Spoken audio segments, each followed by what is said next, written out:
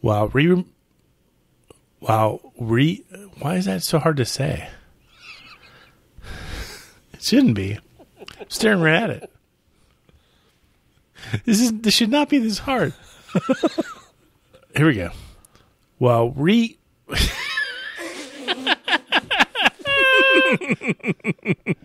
I can't do it. Travel back in time to the 80s, reliving the advice. Carpe diem. Seize the day. The comebacks. Why don't you take a picture? It'll last longer. And the technology. Are you telling me that you built a time machine? Out of a DeLorean? Because just like you, we're stuck in the 80s. Can you say stuck in the 80s?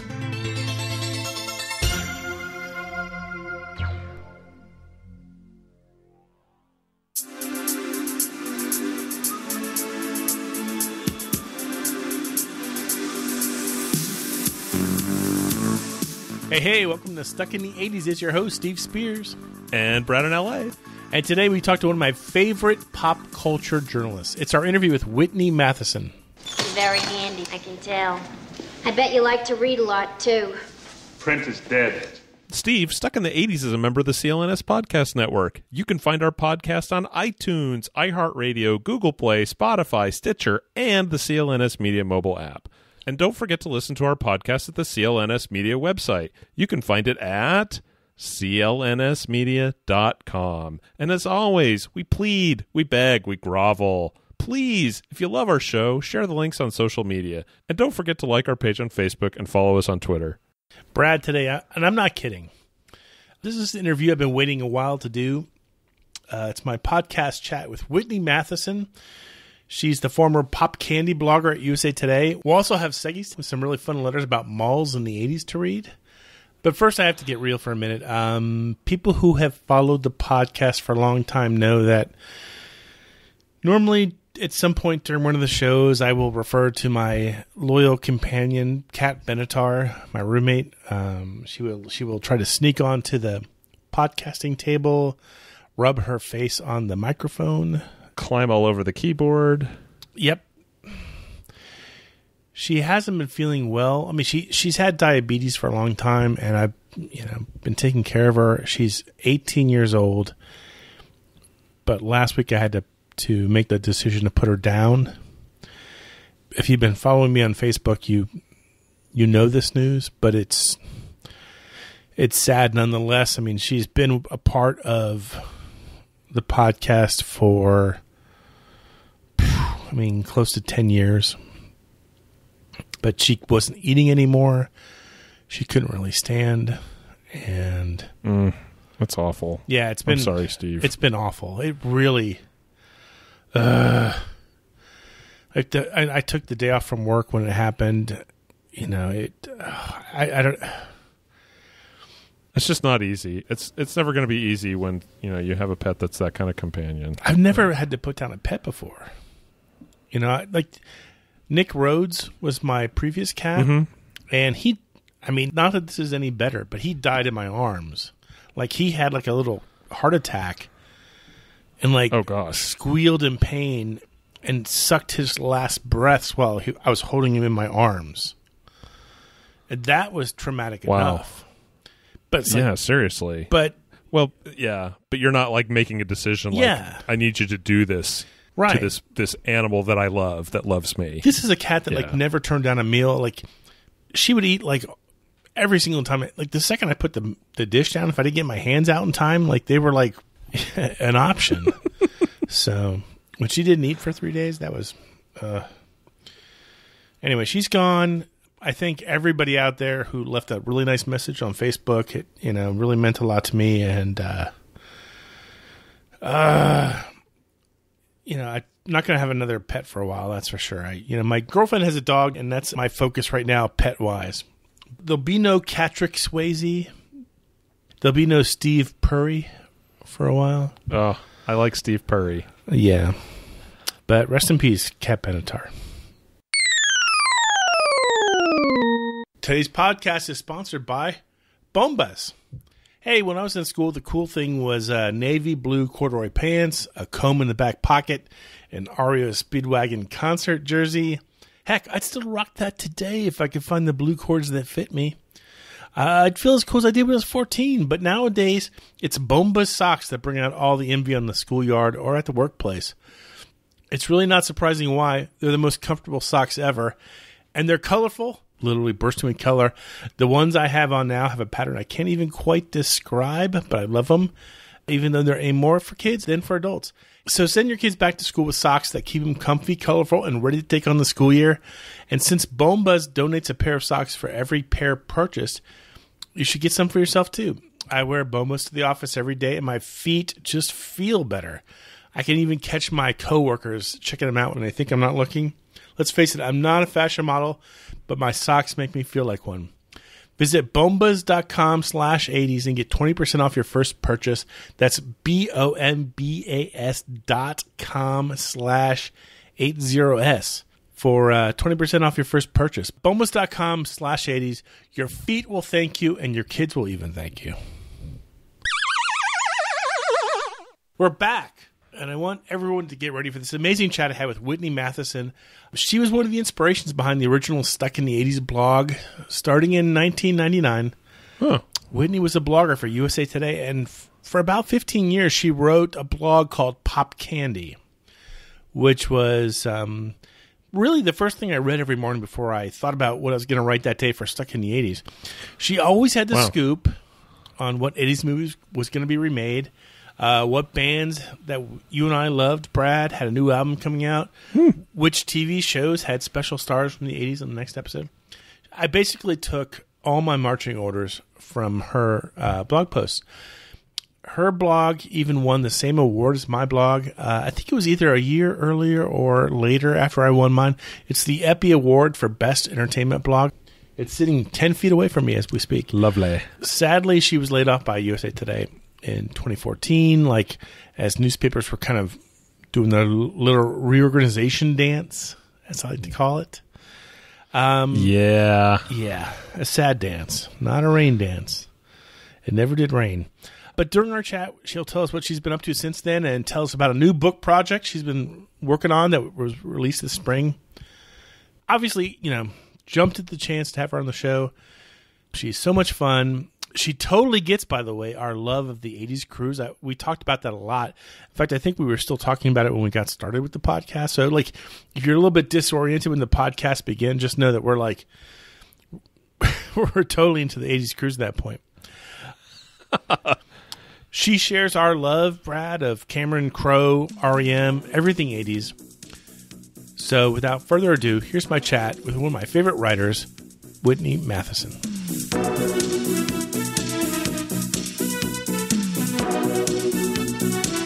Yeah, I wanted to know, have you done the 80s cruise yet, or do you do it? Because it sounds like my dream event to go on. And I've never been on a cruise, but this is like the one. Yeah, actually, there's been one for the last 4 years. So the one that's coming up will be the 5th year in a row.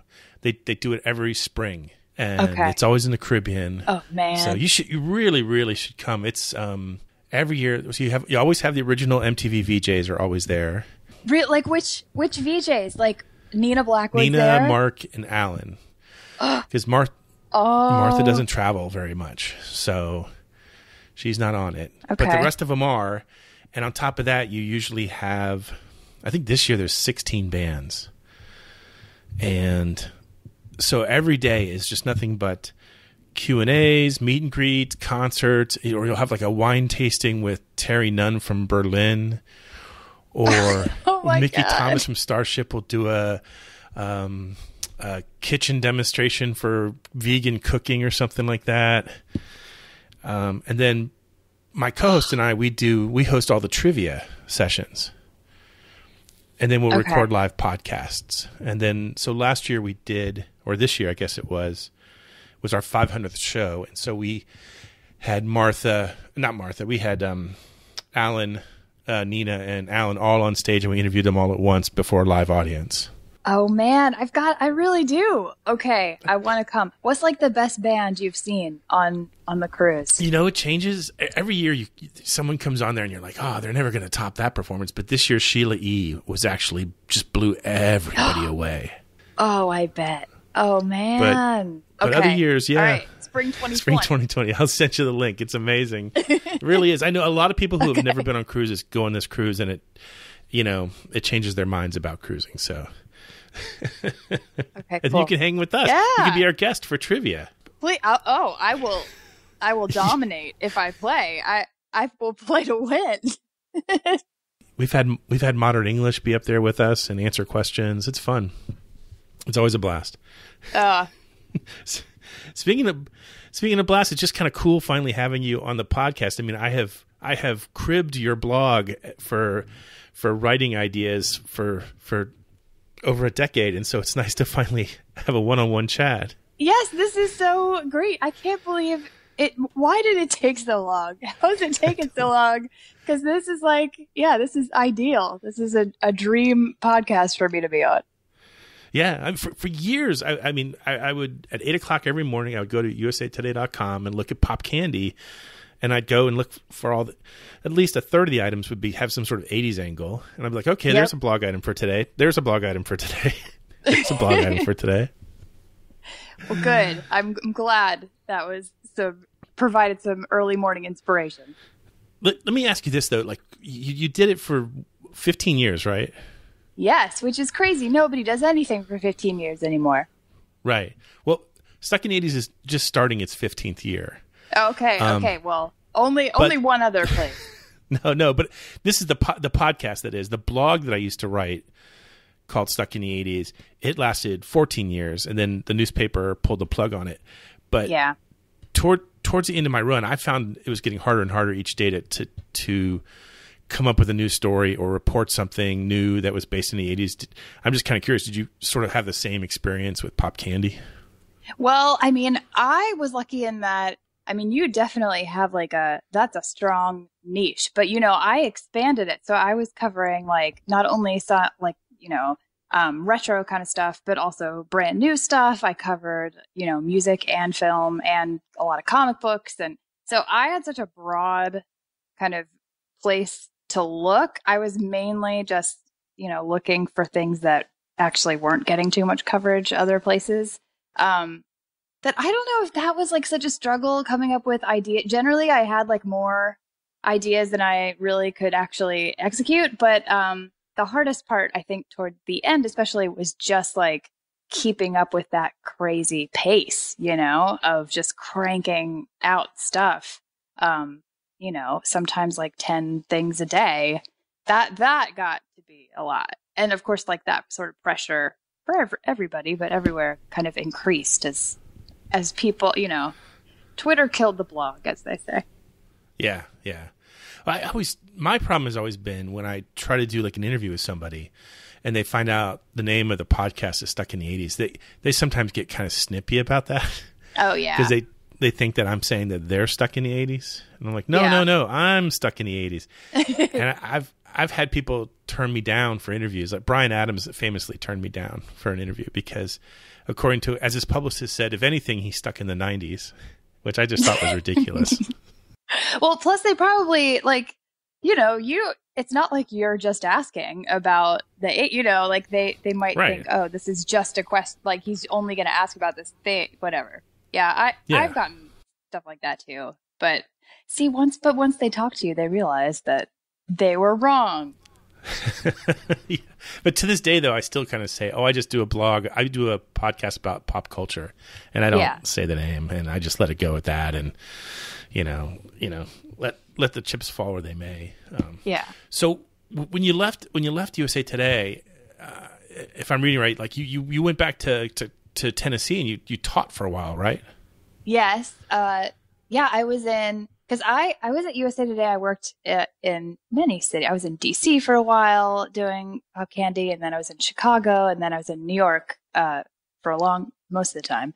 And so, then after that ended, I had a baby. So I had a 1.5-year-old, and I talked to I publication, and I just really had to sit and think a minute about what I wanted to do, and I mainly I just couldn't go do the same gig at another place and sit in another cubicle, and so I moved to Tennessee, and was able to have a great job down there at a university. I was a journalist in residence, and I was able to teach, and I helped a lot of student journalists get published. And that's what I did for about 3 years. And I had more time to spend with my daughter, which is what I really wanted to. Right. Yeah. I'm just curious because you and I probably went to journalism school about the same time. I mean, for me, it was the late 80s. Yeah.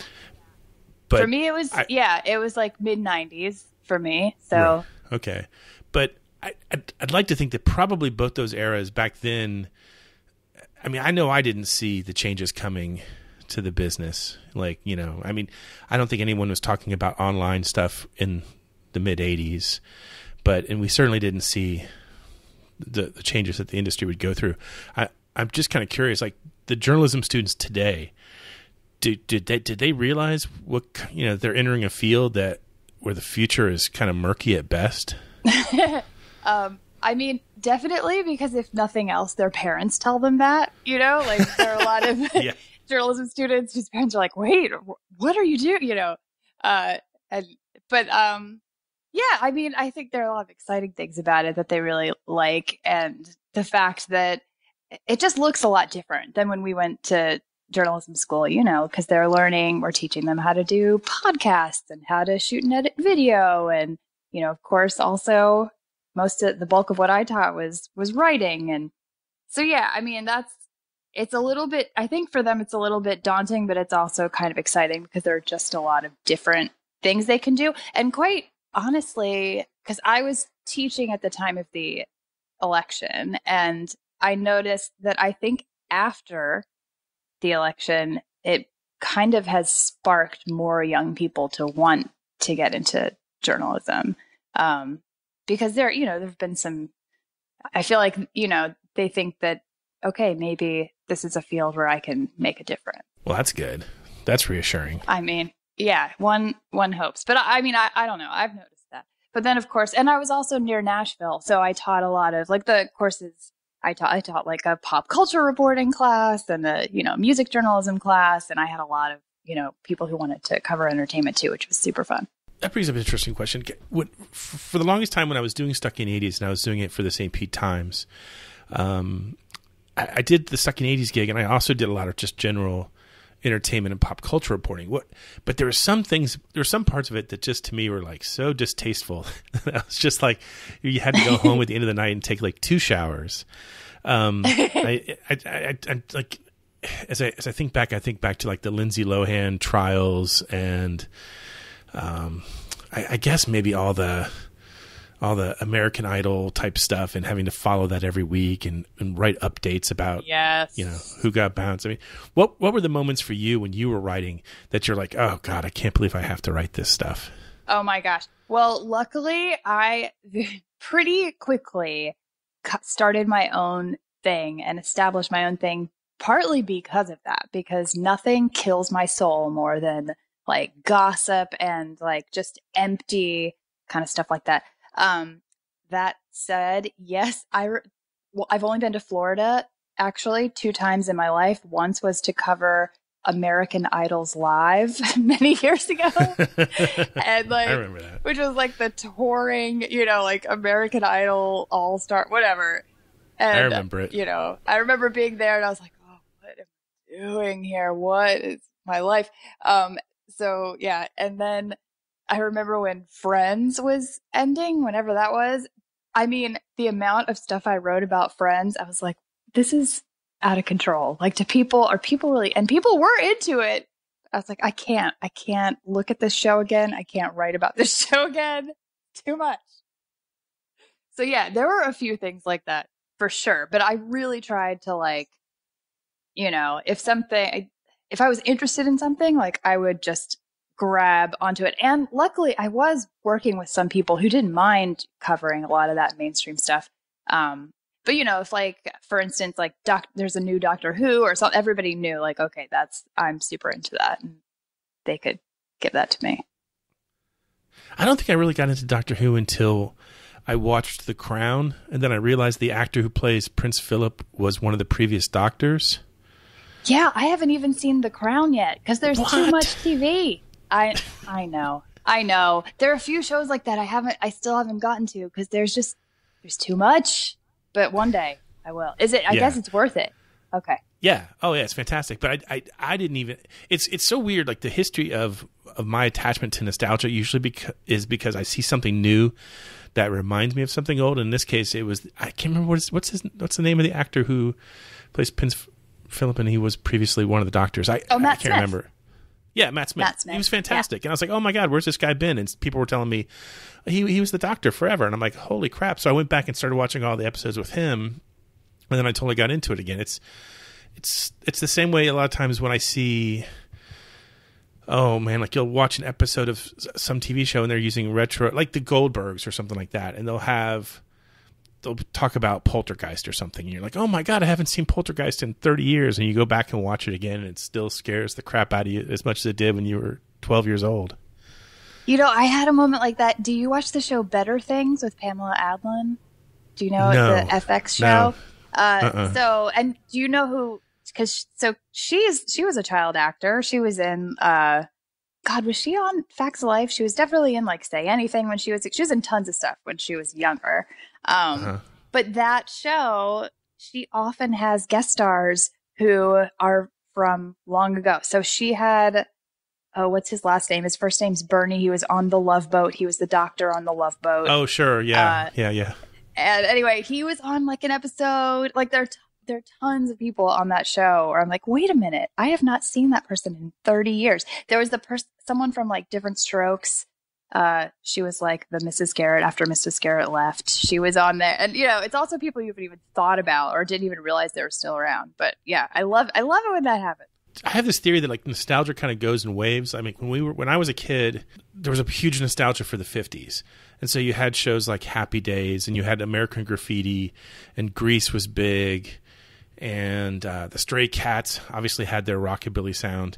And so the 50s had their and a lot of the great 80s classics like A Christmas Story were based in earlier times.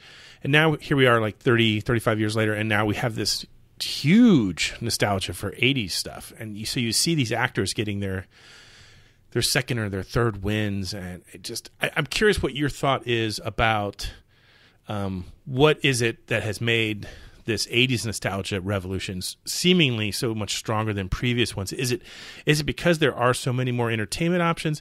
Is it because that period of time is sort of like one of the most, I don't know, last innocent times that we had?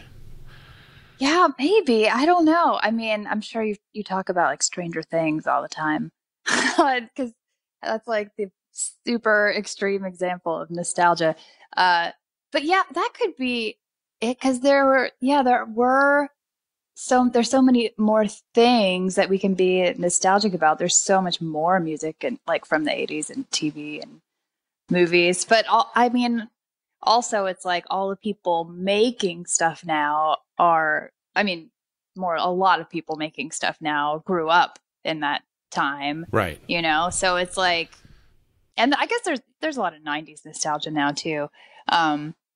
So that might be part of it too. Like those writers and those filmmakers are all kind of pulling from their own childhood. I don't know. And I think a lot of it's just really good and evokes a really strong mood. Like for when it comes around where people are like nostalgic for the early 2000s, I'm not sure what that's going to be. You mentioned nostalgia for the 90s, and that kind of rings true to me now because we just had the mixtape tour just ended, the one that had Tiffany and Debbie Gibson, and was it New Kids on the Block? Were they the ones who were headlining it? I forget. But it was one of those bands that was it felt more 90s than 80s, and I started to think, oh God, are we about to enter the 90s nostalgia period? Because I'm not sure I could handle listening to the Spin Doctors every day on the radio. I mean, I don't know. I feel like, I think people are already nostalgic for the 90s, right? Or at least I think it goes by age. Like people like a little bit younger than me, for sure, are much more, and I guess I'm kind of in between, I'm nostalgic for the 80s and the 90s. But yeah, and then when I taught, my students, they're nostalgic for stuff that only happened like 10 years ago. So oh no, what could they possibly be nostalgic for that happened 10 years ago? Yeah, I mean, it's all depends upon like how old the person is. But I feel like some podcasts I listen to and the hosts are a little bit younger than me. I noticed they're super nostalgic about like things I can't even, like, Nickelodeon shows, like 90s stuff that I just can't really relate to because I was a little bit older. Yeah. I've actually kind of gone the opposite direction these days. I've started becoming more nostalgic for the late 70s again. And so on the podcast, we've done a couple shows about songs that reach number 2 but no farther on the charts from the late 70s. And so we're, all this beautiful music that was, soft FM back in the day, like when you were really young and I was too young to drive, and so you were subjected to whatever music your parents wanted to listen to. So oh yes, which was like Barry Manilow for me and the Carpenters, and I was subject to a lot that might not have been my first. I mean, all that stuff I don't mind now if I hear it, but oh man, so much. Well, also like 70s TV. Are you nostalgic for like 70s TV at all? I was talking about Maude with somebody the other day. If it's on, if something comes on like the Mary Tyler Moore Show or something like that, and it's a great episode or something like, I'll watch it. I mean, there's this nice, innocent and almost predictable quality to it, that I still enjoy. Yeah. Maude though, that's hardcore. That's an intense show. Yeah, every week. New intense issue addressed every week. Forget Dexter. I feel like I could get nostalgic about like 70s TV too, because it was all in syndication. So I still, I grew up, I watched Good Times and all these shows that really first aired before my time, but it was still on the air when I was a kid. Yeah. Well, all that stuff from the late 60s and early 70s, I mean, you got it every day when you went home. You watched Gilligan's Island. You watch the Monkees, the Flintstones, all that kind of stuff. And people today are just, I remember sitting at a pool one time and there was a bunch of adults and a bunch of little kids. And we were doing sing-alongs to songs, and we were doing Gilligan's Island, and the kids were like, I don't know what you're singing. We're like, it's Gilligan's Island. It's like, how could you not know the theme song to Gilligan's Island? And they're just like, no, we're sorry. And see, now there aren't any theme songs to anything. Well, I mean, right. Very few things. I was going to say, like, I guess, or if there are theme songs, they're like pop songs, they're not songs specifically written for the show. Right. Those days are probably long gone. It's a bummer. So these days you have a pop culture hotline. And I see it every week on your e-news. You send out an e-news every Friday, and I love it. And it kind of gives me like my crib sheet for the weekend, like what to check out, what videos to listen to, and like who's released new music. But you have the pop culture hotline, and people call in and they share what turns them on these days, entertainment wise. I'm just kind of curious. Have you gotten anything submitted that was so truly shocking and maybe not safe for print? Oh, let me think. I mean, luckily people are pretty cool. So yeah, I was actually, this might be kind of an 80s throwback. So yeah, I have a phone number, and you can call in every day. Well, I try every day, every other day. Sometimes I record a new goofy outgoing message, which is usually me being like, this is something I watched last night, whatever I'm into at the moment. Or sometimes I just sing a song. And then, people leave me voicemails, and often they'll tell me, what band they're into, or, whatever they're watching or listening to. But yeah, sometimes people, I don't know, tell jokes or tell me a funny story. People generally aren't like shocking on there or mean or anything. It's usually just really goofy. And the whole thing was kind of inspired by Dial a Song. Do you know what that was? Like They Might Be Giants. They Might Be Giants, yeah. Yeah.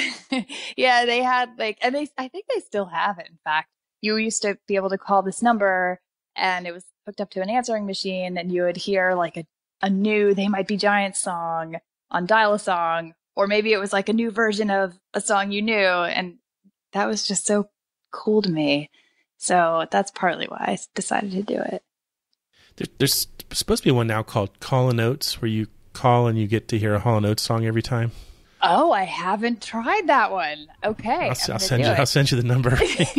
like we haven't heard enough Hall & Oates lately. Those guys tour like they were 21 years old now. I mean, it's very impressive. I think, does Oates live in Nashville maybe? I think Oates has a Nashville connection. I don't remember. I believe he does.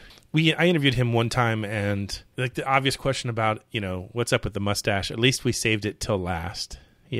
As why are people so obsessed with your mustache or lack of a mustache? And his answer was just, I don't know. Over the years, you must have had some amazing interviews. Which ones still stand out? Which are your favorite to tell stories about? Oh my gosh. Okay. Well, I feel like I tell this. I've told it to so many people, but one of my all-time favorites was actually not my best interview by any means, but I'm a massive Paul Reubens, Pee Wee Herman fan. I have lots of Pee Wee stuff. It's just like maybe my favorite TV show of all time. Definitely one of my favorite performers of all time. And so one year, maybe 10 years ago, he was going to be at Comic-Con, and I got an email, or I don't know if I requested, could I talk to Paul? It was set up. Oh my gosh, I'm going to talk to Paul Reubens. This is like my dream. And I was so excited. And the whole time, the publicist, like, we've been talking about where I'm going to meet Paul and whatever, referring to, of course, because his name is Paul. It's not Pee Wee. I get to the place where we're going to have the interview, and it's a restaurant, and it's been kind of shut down. There's nobody coming in. And then all of a sudden, Paul Reubens walks in, but he's dressed as Pee Wee Herman, which is not anything I expected. I don't know, like my heart just flew out. Like I didn't even know like how to react. Like, what do you do? So that was one of the most fun, like unexpected interviews. He told me, I was like, is there anything you're wearing that was like an original piece of Pee Wee, the Pee Wee wardrobe? And he pointed to the bow tie. It's like, yeah, this. And it's like, oh my God, he's wearing the original Pee Wee bow tie. So we did not have the best interview because I was so distracted. It was not what I had prepared for. I thought, whatever. But it was also interesting because he was dressed as Pee Wee, but he was talking as Paul. Like I was, so that was kind of like very disorienting. But that was one of my favorite interviews for sure. And now I'm just blanking because they all pale in comparison. Yeah, that's pretty amazing. But that was a good one. Yeah, I mean, oh my gosh, I'm trying to think. You should throw out some names, and I'll tell you if I've talked to them. But that was a great memory for sure. I always find that comedians are the hardest to interview. So, like, what comedians come to mind that you interviewed over the years? Oh man, I mean, tons of. Yeah, that is true. They are very hard to interview, but you just have to go into, or at least I have to go into conversations with comedians remembering that they're not there to entertain me. We're there to have a conversation. Exactly.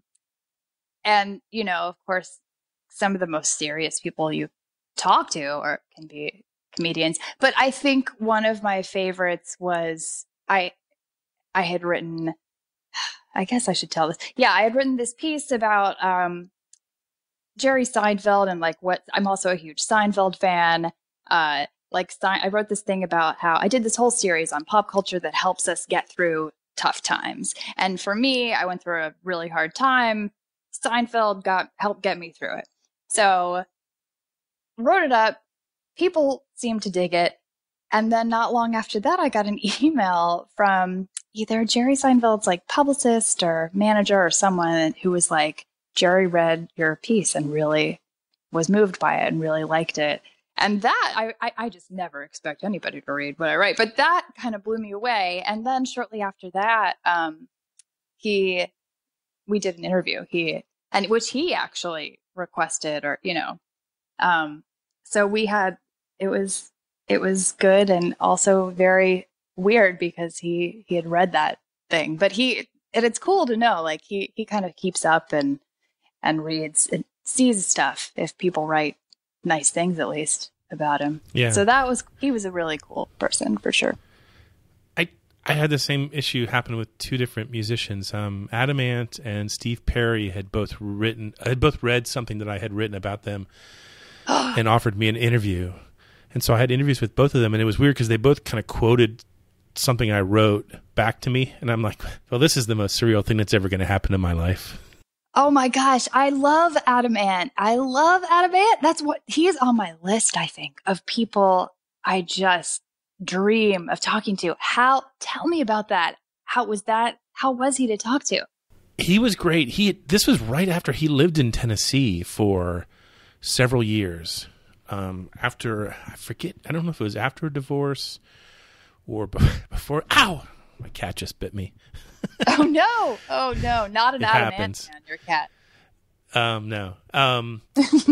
But I had reviewed one of his shows in Orlando, and he read it. Some of his publicists had passed it on to him, and so he offered me the first interview of his next U.S. tour, and I think I was on the phone with him for about an hour, and it was just surreal because I didn't realize he had spent all this time in Tennessee, like during some of his downtime, under like an assumed name. Know that. Oh, yeah, and somewhere in Middle Tennessee. I can't remember exactly. It's been about 6 or 7 years since I did that interview. But he was just real humble and talked about how his neighbors didn't know who he was, but he just kind of, just member of the community, helped people, lent them tools, did whatever people do in Tennessee, and and wrote a lot of songs about it that end up on his the Gunner's Daughter album and stuff like that. But really, I never thought of the people you think you'll interview someday. Adam Ant, no way. Oh man, you should get him. He's on my list. You should get him. I do. I should. Yeah. I'd love to have him on the 80s cruise sometime. I know he's been talked about for that, so you never know. Oh man, we won't be able to keep you off that one. So I know that you are in a recently published book called "Moving Forward: Real Introductions to Totally Made Up Books," to which you contributed. You wrote an introduction to the Kool-Aid Man. Yes, yeah, that's a book. So the editor of that book, John Chapman, is a cool guy who also stepped in and would like blog for me. I think he even blogged for me while I was on my maternity leave. So he writes about pop culture sometimes. And yeah, he approached me and said he was working on this book full of made up forewords to imaginary books and asked me to do it. And some of the people who contribute to that book, it's like the late Adam West is in there, and like Shirley Manson and Moby, and it's like, yeah, I don't know why you're asking me. But this is amazing, and I'm thrilled to be part of like this cool group of people. But yeah, and then he said I could write about, I could do anything I wanted. And so yeah, then I came up with, okay, well, what if the Kool-Aid Man wrote a memoir? And that's the essay that I wrote. Kool-Aid must have really made an impact on you when you were a kid. I guess so. And I guess Kool-Aid is still around, but I have not. And I can, in my head, I can taste that taste. But yeah, I guess it's still around. I don't know. I don't think my kid has ever had Kool-Aid. Would he even know what that is? No, I remember having copious amounts of it when I was a kid, to the point where I remember stealing, like from the cabinet, like the mix, and thinking I'll just drink the mix because it'll be good on its own, and it's not. It's horrible. It's nearly poisonous. Oh my god! You have to add all the sugar. Yes, although you could also get the mix that already didn't they make. You could also get the kind that already included all the sugar. You could, but I guarantee you, my mom did not. Oh, which I think they even put more sugar in those. Not good. It's amazing. Yeah. How did we even thinking about all of that stuff and like all the high C I drank and like all of like the crazy food I ate? It's amazing that we made it out. If we had $1 for every bologna sandwich we had as a kid, we wouldn't have to work in journalism anymore. Oh yeah, or fried bologna. That was big too. That was the thing. We had these things here called bologna boats. Have you ever heard of a bologna boat? No. Okay. Please People tell hate when me. I talk about this on the podcast. So a bologna boat was real popular in middle school cafeteria. You would take a slice of bologna, You take a scoop of mashed potatoes and put it on top, and then you put a piece of American cheese on top of that, and then you stick it in the oven, and when you do, the sides of the bologna curl up so it looks like a bologna boat. That's horrifying. Yeah, but I still have dreams about it. I bet. Oh, there's man. a photo of it on my Facebook page. It's like my cover photo is a bologna boat. So okay, I'm gonna look. So I'm curious though. So you write the fake introduction, or the made up introduction. Let's not call it fake, to the Kool-Aid Man on the day in history when we are given the Whitney Matheson memoir. Who would be your dream person to write that introduction? Oh, wow. An introduction to my memoir? I mean, this is a great question. I wish I was able to prepare. I mean, of course, my first thought is, can Paul Rubens do it or can Pee Wee Herman do it? Could be anybody, alive or dead even. Oh, they could even be dead. Holy yes. Well, who else? I mean, Tim Burton? I don't know. I gotta think some more on that. Oh, Jane Whelan, maybe? I don't know. Maybe that's a good pick. Yeah, I don't know.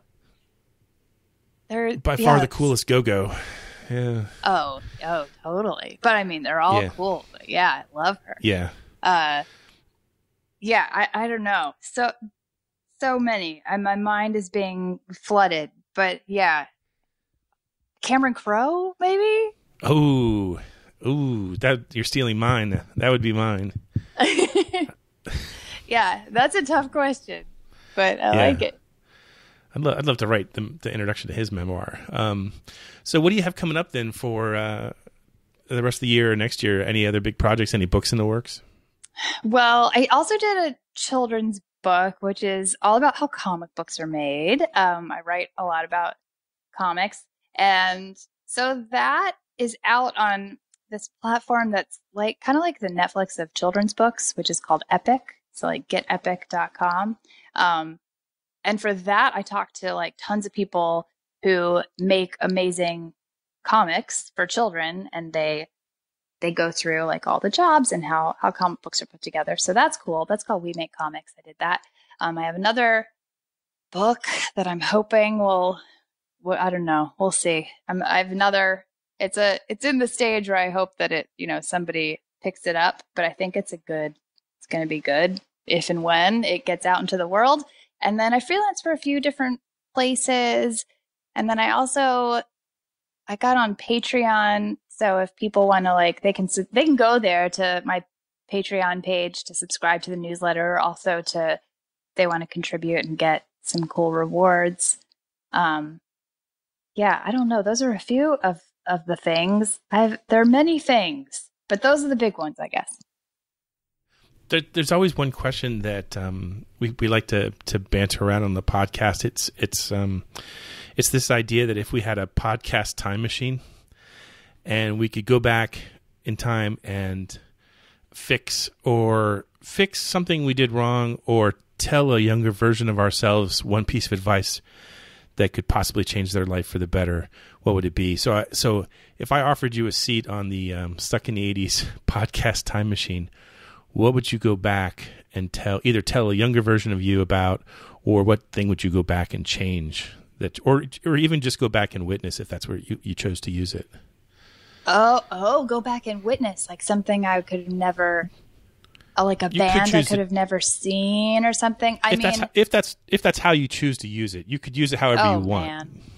Okay. Well, one thing that comes to mind is I wish I could have seen REM in the early 80s. So if I had a time machine, I would love to go just to Athens, early 80s, club show, REM, and or B-52s, honestly. Anybody. That would be a dream.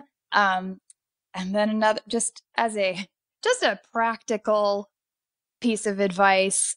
I really should go back to like my 14, 15-year-old self and say, please wear earplugs all the time. Please, please protect those ears. Because so many shows, I've been to so many shows. And when I was younger, just, next to the speaker, and I'm suffering. Wear earplugs and wear comfortable shoes, because today I have great stories to tell, but terrible hearing and terrible feet. Yeah. I don't know if we can end things any better than that. Thanks for coming on the show. Thank you so much for having me. I loved it.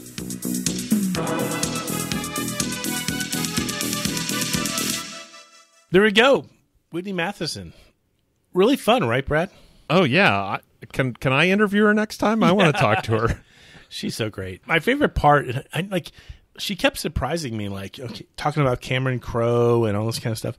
But when we got to the time capsule question, the podcast time machine. Yep. What'd you think of her answer? It's so practical. Oh, my gosh. It's just a very pragmatic answer. So pragmatic. It is. I loved it. The only thing that would be more pragmatic than that was, when you're 12 years old, you should probably start putting away some money in a 401k. Yeah. 10% every year. I get it. It's not going to happen. I understand it. I do it now, but sure. Now, yeah, it's because we're old. Right. We could die any day, so who knows? If we don't die any day now, you know what we'll have to do? The seggies.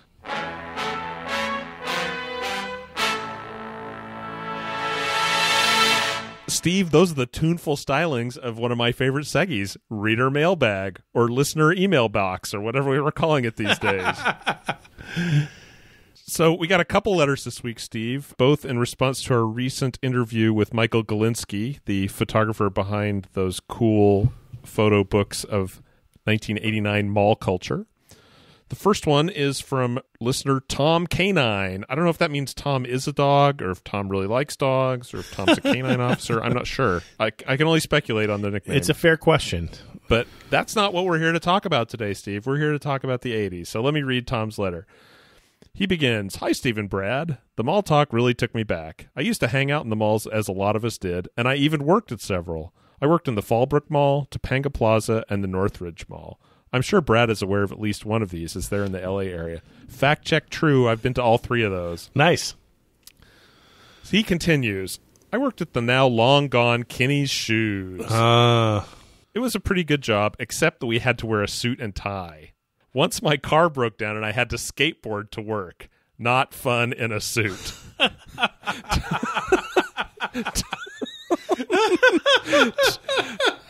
It gets better.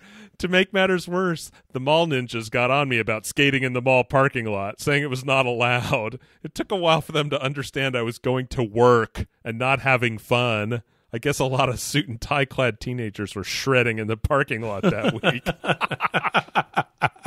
Stop hassling me. Oh my gosh, that's so funny. One gag we played on New Guys was to send them to another shoe store in the mall to get a wall stretcher so he could fit more shoes in the back shelves. Of course, we'd call ahead and have them sent to yet another shoe store, and so on and so on. Once we made the poor newbie go to another mall to pick one up after he'd exhausted all the stores in our mall. He almost quit when he found out there was no such thing. I'm sorry. We'll pause for Steve to regain his consciousness. It's so classic. That's so funny. Okay, he continues. From time to time, we would get women who wanted shoes that were way too small. They would be adamant that they were a 6.5, when in fact it was closer to an 8. No matter what we told them, they would argue with us that we were wrong and their size was smaller than it was in reality. In those cases, I would go in the back, switch the boxes, Sharpie out the real size inside the shoes, and tell them to try this 6.5 on. It would magically fit, and they would buy them none the wiser. The customer is always right. I could go on and on with crazy mall stories, but this will have to suffice for now. Take care, you guys. Tom K9 in Northwest Washington. Wow. What a great story. Oh, I love the skateboarding in the suit. I don't think I've ever seen that. I've seen a lot of crazy shit in my life, but I've never seen that. I can picture it, though. That going into a store and can I get a wall stretcher? And they're like, oh, yeah, we just sent it over to Payless. Oh, thanks, man. Oh, jeez. What a sucker. But so great. Cruel and unusual. So great. Letter number 2 today, Steve. We're spoiling you with these extra letters. Is from Pensacola Jim. Jim writes, fellas, excellent call having Michael Galinsky on the show this week. It definitely stirred up many nostalgic memories of circling University Mall on weekend nights, hoping to catch the eye of the fairer sex, grossly overpaying for clothes at Chess King, or spending countless hours in Spaceport trying to obtain the high score on Donkey Kong. But most of all, it reminded me about spending time with my friends without a care in the world. If only we knew then how short that time would be. As always, thank you for another trip down memory lane that never fails to bring a smile to my face. And that is why I look forward to listening to this show each week. Wow. Still stuck in the 80s, Pensacola Jim. Oh, Jim. Getting teary.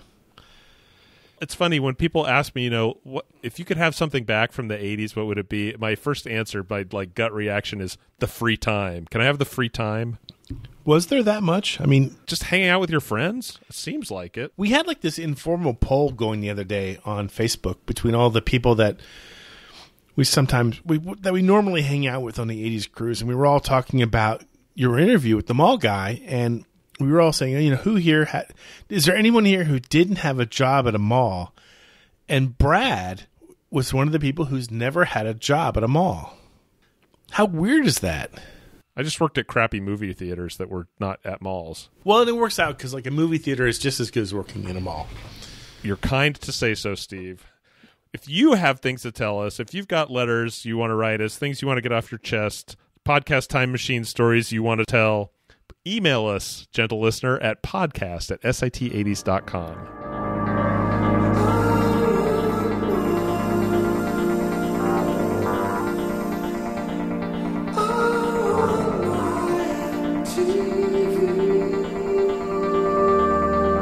Did you hear that, Steve?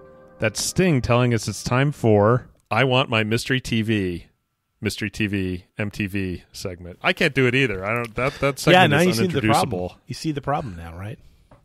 There's no way to introduce that, Seggy. This is a segment where we play a short snippet of the theme song from a TV show that was on television in the 80s.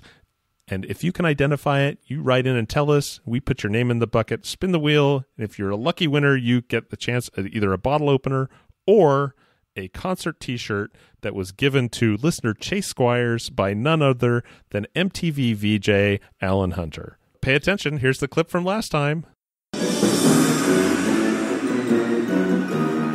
Yes, that's Tales from the Crypt.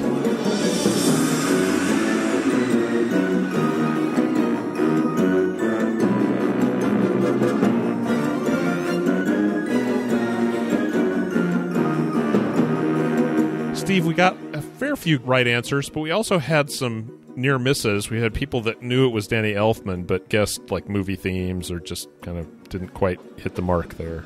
But that is a classic Danny Elfman composition. Totally, yeah. It barely squeaks in. I think Tales from the Crypt came in in the fall of 1989. And it was cable. So if you want to quibble with us, I will hear your arguments. You will be overruled, but I will hear your arguments. If you'd like a refund for the podcast, you send me a self-addressed stamped envelope, and I will double your money back. There's a form you have to fill out. You already ate, and I will kick 100% of your ass. And you already did eat most of the breakfast. So I'm just saying. Usually the podcast here is pretty good, but this egg was a little undercooked. I guess it's my turn to read the winners, right? This time, Steve, why don't you read the winners? Oh God, this is hard. Winners this week include Brock in North Dakota, Chris Joy, Dave in Oxford, Mark Ram, Alan Titus, Dallas Fitzgerald. That's a great name, by the way. Dean, who knew Brad when he was first bitten by the British sports car. It says bug, but I'm going to change it to plug. Anfield Albert and Carlos M. Hernandez in St. Louis, Missouri. I get to spin the wheel this week, right? Because I'm Steve, why don't you spin the wheel? We'll see who the winner is. Let me put my drink down. Put your truss on.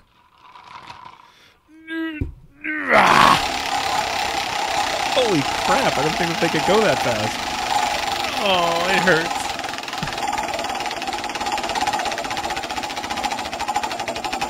Okay. Oh, it's finally slowing down. Steve. Yep. It looks like it's going to be Carlos M. Hernandez in St. Louis, Missouri. Carlos, send us your mailing address and we will get either the bottle opener or the concert t-shirt out to you directly. In the meantime, here's this week's mystery clip.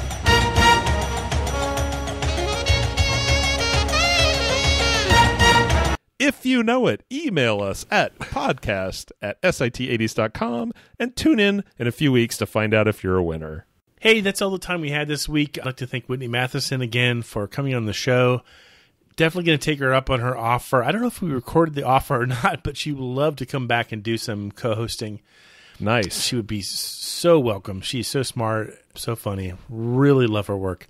The books she contributed to, Moving Forward, Real Introductions to Totally Made Up Books, is available wherever you do buy your print books. You can also contribute to her Patreon projects at whitneymatheson.com and follow her on Twitter at Whitney Matheson. In the meantime, I'd like to dedicate the closing credits to my dear friend Kat Benatar. She definitely had her stray cat going when I fell in love with her, and I know she's someplace really fun, dry, and thunderstorm-free, doing a little cat dance for all of us, while we remain here, hopelessly stuck in the 80s. Stuck in the 80s is a member of the CLNS Media Network. Special thanks to Check Battery Daily for our theme music. And don't forget to subscribe to the podcast on iTunes, Stitcher, or the CLNS Media mobile app.